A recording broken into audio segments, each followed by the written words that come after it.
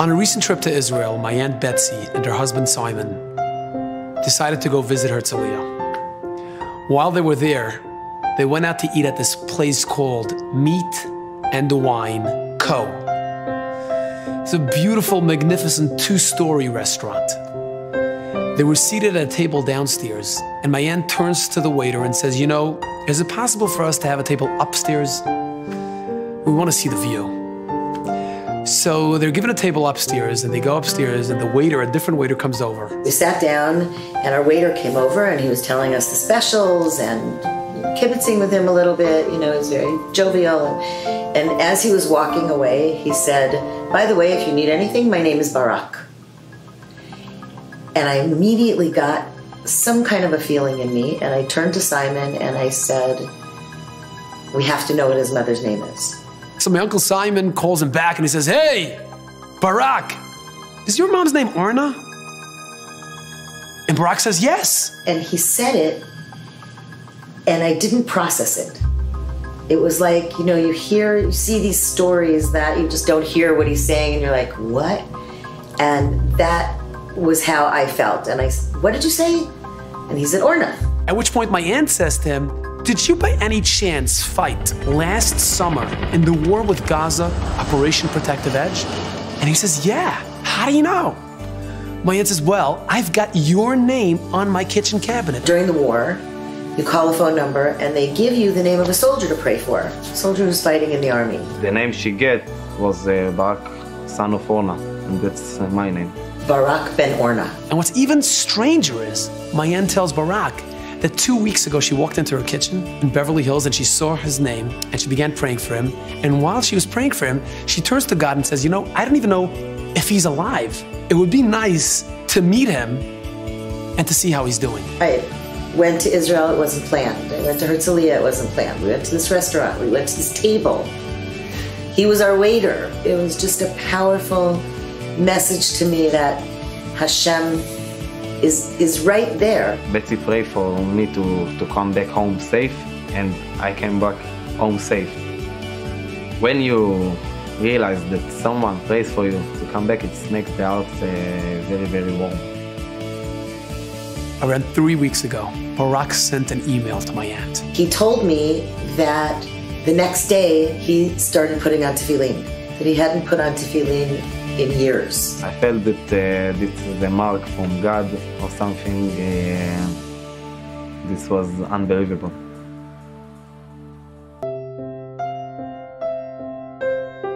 We live in a world of 7 billion people. And it's hard to imagine that the creator of the universe is looking after little old me. It's hard to believe that he's orchestrating every event in our life. And sometimes it's hard to feel like when I talk to him, he's actually listening. On Rosh Hashanah, the day God created man, we remind ourselves that he is actually paying very, very close attention to every detail of our life. We remind ourselves that he is behind the events we call coincidence, accident, or chance. And we remind ourselves that life is a gift.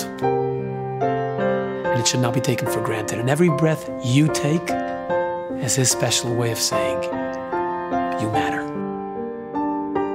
So reach out to him and talk to him. Ask him for a year of happiness and health, or whatever else you might need, because he's waiting to hear from you.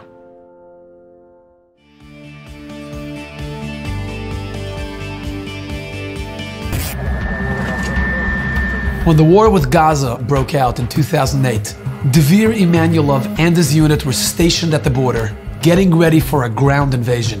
Like every good Jewish mother, Mrs. Dalia Emanuelov was extremely concerned about the safety of her son. She made Dvir promise that he will text her before he goes into Gaza. אמרתי לו, דביר, אם אתה נכנס לעזה, אני חייבת לדעת מזה. תסמס לי את המילים, אני שומר על עצמי. זה יהיה הסימן בינינו שאתה בעזה. 9:59 p.m. on a Motzei Shabbos, she received his text. אני רואה הודעה מדביר, באלה המילים. לאמא שהכי יקרה לי בעולם, אוהב אותך, אשמור על עצמי, תשמרו אתם על עצמכם. ואני הבנתי, דביר נכנס לעזה. Sadly, that was the last time Mrs. Emanuelov heard from her son. סמל ראשון, דביר עמנואלוף מגבעת זאב, הוא ההרוג הראשון של מבצע עופרת יצוקה.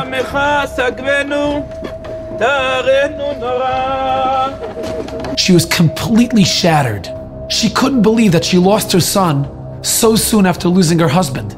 הרגשתי שקיבלתי סטירת לחי תוך פחות מ3 שנים, סטירת לחי נוספת. התחילה השבעה, ואני כמו איזה זומבי, מרחפת, שום דבר לא מרגישה, אני מאוד כועסת, לא מברכת, לא מתפללת. A few months later, it was Dvir's birthday, and Mrs. Emanuelov was coming back from an emotional visit at Dvir's kever on Har Herzl. When she walked into her home, she was overcome with this deep sense of loneliness. אני מסתובבת בין קירות הבית, והבית ריק, ממש ריק. ואני מרגישה כאילו הקירות צורכים את הריקנות. בעלי לא פה, דביר לא פה, הבנות שתהיינה בריאות גם לא פה, אז אני לבד בבית. She sat down in a chair and burst into tears. And for the first time since Dvir was killed, she started talking to Hashem. אמרתי לו, מה זה? למה? עשיתי משהו לא טוב? אם עשיתי משהו רע, אני צריכה לדעת. ואז החלטתי שאני דורשת. אני רוצה סימן שאני במציאות. אם זה חלום, זה חלום רע. A short while later, her youngest daughter called her up, and she told her that there's this big concert going on in Kiryat Chutzot by this famous Israeli singer, Meir Banai. הלכנו להופעה, ואנחנו יושבות שם בספסלים. 5 minutes before the concert begins, she feels a tap on her shoulder. She turns around, and she sees there's a 3-year-old child. הוא נראה לי כמו מלאך, יפה תואר, חיוך של זהב, טלטלי זהב, עיניים כחולות. ואני אומרת לו, שלום, איך קוראים לך? אז הוא אומר לי, אשל. אתה רוצה להיות חבר שלי? אני שואלת. הוא אומר לי, כן. אתה רוצה לשבת לידי? Before Eshel could respond, she hears Eshel's father, Benny. Eshel, come over here, sit next to Abba and Dvir. בוא תשב לידי וליד דביר. אני שומעת את השם דביר, ואני מסתובבת לאחור, ואני רואה את האבא מחזיק תינוק. ואני אומרת לו, סליחה, בן כמה התינוק? הוא אומר לי 0.5 שנה? הוא נולד לפני עופרת יצוקה או אחרי? אז הוא אומר לי אחרי. She says, I'm sorry for being so intrusive, but why did you name him Dvir? Benny looked at her and said, you know, we actually never shared this with anybody, not even at Dvir's bris, but if you're asking, I'll tell you. He pointed at his wife who was sitting next to him, and he said, when my wife was in her 8th month, she went to the doctor for a routine checkup. עשיתי בדיקת אולטרסאונד שגרתית, ובבדיקה עצמה התגלה סוג של מום לעובר. כשהלכתי לקבל ייעוץ רפואי ממומחה, אמר לנו שזה heart severe, וככל הנראה הוא ייוולד לתוך איזשהו מערך שנצטרך אולי דיאליזה וכו'. We were completely devastated by the news. When my wife came home that day after the doctor's visit, she turned on the news and she hears that the first Israeli soldier just got killed. His name? Dvir Emanuelov. משהו טוב נחת עליי, ואני אומרת לקדוש ברוך הוא, אתה תעשה איתי את החסד, תרפא לי את הילד, ואני אקרא אותו על שם דביר. A month later, we gave birth to a beautiful, healthy baby boy, and we named him Dvir. ואז אני אומרת לו, אתה יודע, אני אימא שלו.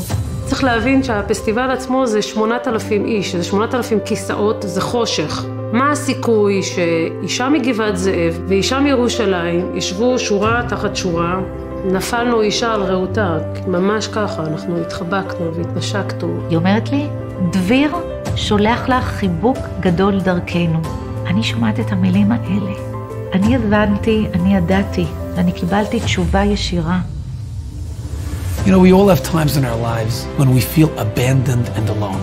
We feel like there's nobody really listening up there. There's nobody watching over us up there. It's in times like these that we have to commit to turn to Hashem and connect to Hashem and talk to Hashem in your own language. It doesn't matter where. While you're driving to work, washing dishes or folding laundry, Hashem wants us to ask Him to help us feel His presence in our lives. Try it. The results can be surprising.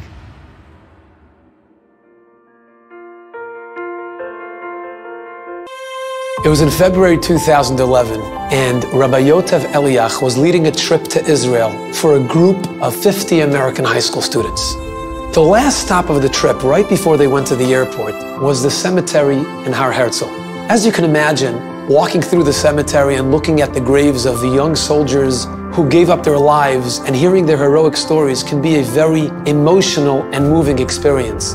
The most difficult place for me to visit is Har Herzl, because instead of the young burying the old are burying the young. So as Rabbi Eliach is explaining to the students the sacrifice that these children, these young soldiers and their families have made, he suddenly sees, just a few feet away from him, there's an elderly couple crying over a grave. Suddenly, everything I've been describing, what it means to parents and families, it's right there.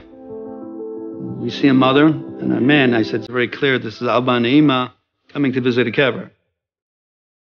He sees that on the tombstone, there's a picture of a young Israeli soldier. His name was Erez Deri. One of us leaned over and asked her, "Sarpi lanu ktsat al haben shelach?" Mrs. Deri starts telling them how Erez was a paratrooper and was tragically killed in 2006. You see the kids' faces. Everybody's in pain. Everybody realizes, as much as they can at that age, what this meant to them. Then she tells them something that left them speechless. She goes, "Last night I had a dream." ארז בא אליי, והוא אמר, לא זכיתם להכניס אותי לחופה, אבל אני הייתי מאוד רוצה שתכניסו ספר תורה על שמי. להכניס ספר תורה זה כאילו להכניס אותי לחופה. And here's the spookiest part. He says, "Go to Har Herzl." In the dream, יש אנשים טובים שם. יבואו אנשים טובים שהם יעזרו לך להכניס ספר תורה. Something about this woman just sparked a connection with us, and we as a cohort decided to take this project on to fundraise for Sefer Torah to dedicate in memory of her son. One of us leaned over and said, "Shana haba, אנחנו חוזרים. We're coming back with a Sefer Torah just like you dreamed." And this was a group of secular kids and religious kids, kids from day schools and kids from public schools. It was bizarre, but we were sort of possessed by this need to do it. The next year, in February 2012, they came back with a brand new Sefer Torah, and they went to Maleh Adumim, and they wrote the last letters of the Sefer Torah in Erez's room. His uniform is hanging pressed against the wall. On his desk, we had the Sefer Torah open, and we're there to write the last two otiyot. אני ממש בכיתי, אני מאוד התרגשתי. מאוד, כאילו זה באמת, עם ישראל איתנו. You can feel the excitement in the air. When they closed it up and they started walking down into the street, people started dancing. You had Chilonim, Datiyim, Ashkenazim, Sfaradim. You looked up on all the porches. There were people dancing on porches. Every type of Jew you can imagine was involved in this. From those who gave the money, to those who were in right-on, from the sofer, to the band who played, to the two chief rabbis of Maleh Adumim, to the policeman who was standing in the streets to keep everybody quiet. I'm sure everybody will never forget that day. Am Yisrael was there.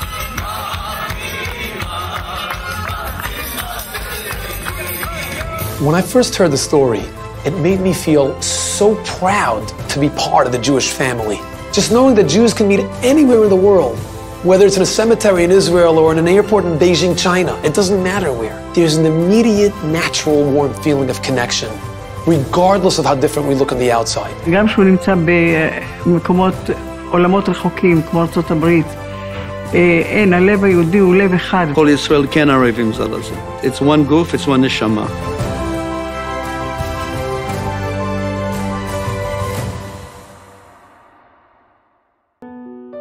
This past November, the Rosen family from Miami, Florida, was celebrating the birth of a new baby boy.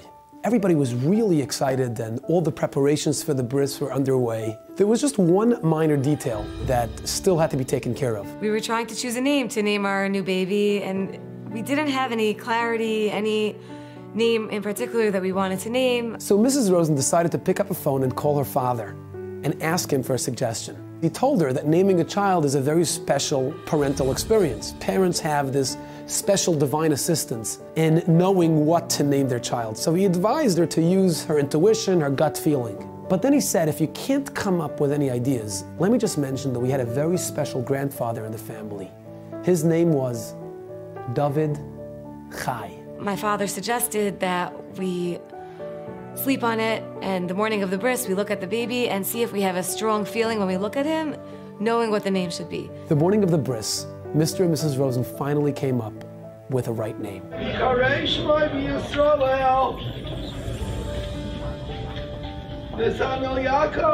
Netanel Yaakov. After the bris, we get a phone call from my mother-in-law who was on her way back to Savannah. She got a call from someone else in Savannah, Georgia, saying how blown away she was that we named after the 2 victims of the terrorist attack that had just taken place that Friday. In Israel, there was this Palestinian who came out of nowhere and shot at a car and killed father and son. Netanel, 18 years old, and Yaakov, 44 years old. נתנאל, שהיה הנהג, ישר צעק לכולם, להוריד את הראש, לשכב ולהתכופף. דיברתי עם הילדים, קראתי דביר, הוא ענה לי. מוריה, היא ענתה לי. תהילה, היא ענתה לי. אביה, היא ענתה לי. אז ידעתי שהם איתי. עוד לא הספקנו להוריד את הראש, אני ראיתי שיעקב נופל. והוא לא צעק, אז הבנתי שהוא נהרג. על נתנאל נהיה שקט, אז הבנתי. It was Friday right before Shabbos, and our bris was Sunday, and at that point we hadn't heard, so we had no clue about this attack. הסיבה שהם קראו זה לא כי הם שמעו על הסיפור ואז בעקבות זה הם קראו. לא, היה איזה חיבור נשמות של עם ישראל שגרם להם להחליט לקרוא לתינוק את השמות של אח שלי ואבא שלי, נתנאל ויעקב. I was blown away by the first part of that story. And then a week later, coming home from shul, my wife comes to the front door with this complete, happy, emotional reaction that I had never seen before. I was like, I'm coming home from shul, what's going on? We started reading up a lot about Netanel and Yaakov and their lives because we started feeling this connection to them. I was reading an article in the Me magazine which was about the attack, and it was going into their lives further, and we see that Netanel's name was Netanel Chai and Yaakov's name was Yaakov David. I read the article, I read it again, I see Yaakov David, Netanel Chai, David Chai, Netanel Yaakov. The second names was the name of her grandfather that her father initially suggested for her child. We were going to name after him. I mean, that was our other option. I just couldn't believe what I was seeing. I think this story is a powerful reminder of how truly connected we are as a people. It doesn't matter where you live, where I live. We can live on 2 opposite sides of the world. It doesn't matter what background you're from or what background I'm from. You can be Hasidish, I can be Litvish. You can be Sephardi, I can be Ashkenazi. You can be secular, I can be Orthodox. But we're one people.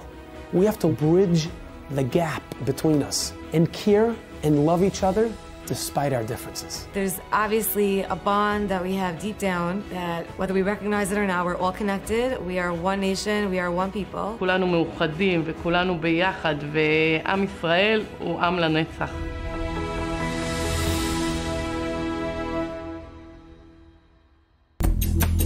The plane was about 2,500 feet in the air. The instructor began yelling at the soldiers, "Everybody get ready to jump!" He opened the door of the plane, and the first guy jumped out.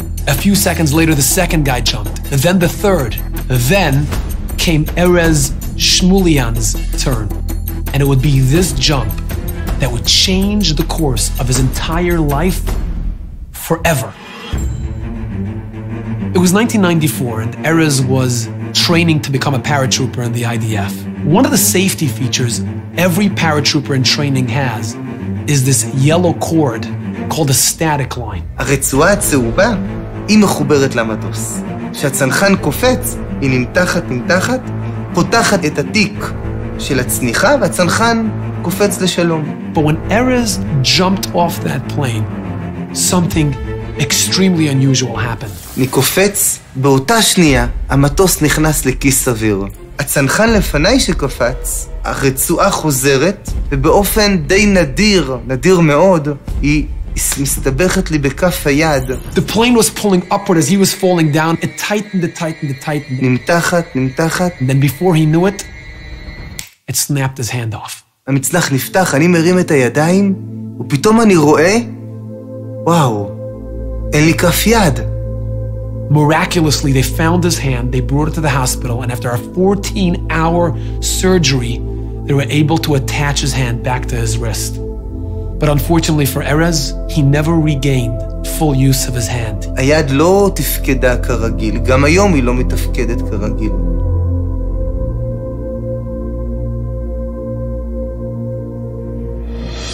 Fast forward 7 years, 2001, during the Intifada. Erez Shmulian was married with a kid living in a settlement called Har Bracha.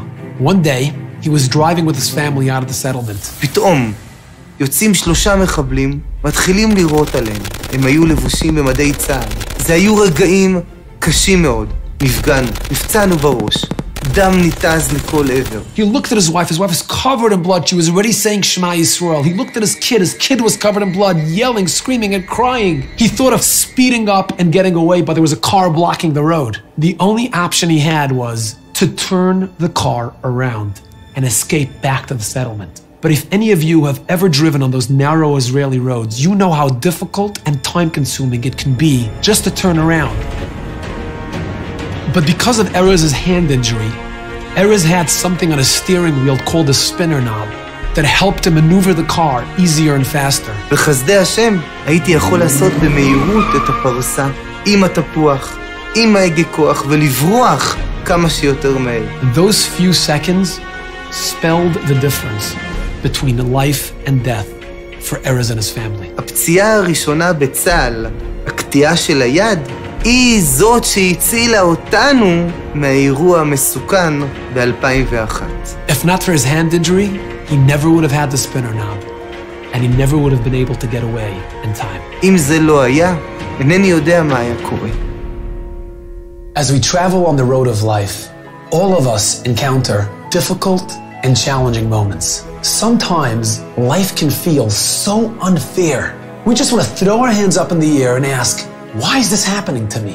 This story reminds us that it's precisely in those moments of stagnation and paralysis that Hashem, who sees the bigger picture, is actually looking out for us. And what may appear to be a tragedy or a disappointment today can end up saving a life tomorrow.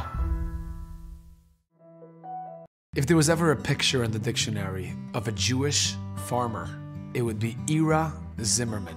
From very, very young age, I was going to work with my father in the fields. I was driving the tractor, and this is the way of living. Because he grew up without a Torah education, without mitzvahs, without Shabbos, he has a passion for using his farming skills to promote Torah and mitzvahs, which is why he volunteers to harvest the wheat for Matzah Shmura every year, and he also volunteers a ton of his time and efforts for Keren HaShvius, an organization that helps farmers keep the laws of Shemitah. I feel it's like Baal Tshuva is making a tshuva on the thing he did before. 7 years ago was the 6th year of the Shemitah cycle. It turns out that year it rained in Israel very late in the harvesting season. All the center of Israel was not good for the Matzah Shmura, and also the north was raining this year. So only what we have to do is to go to the south of Israel. Fortunately, Ira and his friends found a field in the south of Israel, next to the Gaza border. Only problem was, no farmer wants to work in a field next to the Gaza border. The tension between Israel and Gaza was palpable. They were at the brink of war. But then, because I grew up this region, so I know the region. I know it's a little bit hot, a little bit risky. Sometimes they shoot, sometimes they throw stones. So okay, let's do it and keep going. The problem is that the kibbutznik, the farmer says, you can't take it now, it's not ready yet, it's still a little bit green. You need to wait another 1.5, 2 weeks. And we tell them, look, we don't wait. This next year is Shemitah. We need to have double of the amounts. We can't take the risk another rain will come. We need to take it now. They worked overtime from dawn till dusk, from sunrise till sunset. They tried their best to do it as fast as possible because they didn't want rain to ruin any of their chances to take the wheat to be used for Matzah Shmura. In addition, they needed double the amount of wheat they would usually harvest because the next year was Shemitah. We need to take double, so it's 3,000 tons. While they were on the field on the tractor, Ira remembers his partner saying to him, Ira, I can feel that the ground beneath us is shaking. It feels kind of unstable. But it wasn't like something which is not usual because it's a field, it's a big tractor. You have rocks, you have holes. And within 2 to 3 days, they managed to harvest the entire field. They sent shiploads of the wheat to all the major cities in Israel for those bakeries to have for Matzah Shmura and also to store for the next Pesach for Shemitah. 2 days later, it was all over the news. חדשות הערב, מאולפני כאן בירושלים. כך זה נראה לפני זמן קצר, בשטח המנהרה בה נתפסו 13 המחבלים שניסו להיכנס לקיבוץ סופה. The terrorists from the Hamas, they were digging a tunnel in the ground and they come up exactly where we are working with the combine for the matzah shmura. They were hoping that the wheat that had ripened and grew in that field would cover them. But because Ira and his partner risked their lives, they worked overtime to harvest every strand of wheat for matzah shmura and to store for the next year's Shemitah. The terrorists were exposed right away. The Israeli IDF was able to see them in the camera, and straight away they were able to kill them. There's only one mitzvah in the Torah where Hashem gives an explicit promise of Etzivisias Berchasi, that he will enforce his blessing unto those who keep the mitzvah of Shemitah. This is the Hashgacha of the Shem Yitbarach, have the possibility to keep Shemitah, which made this miracle to happen.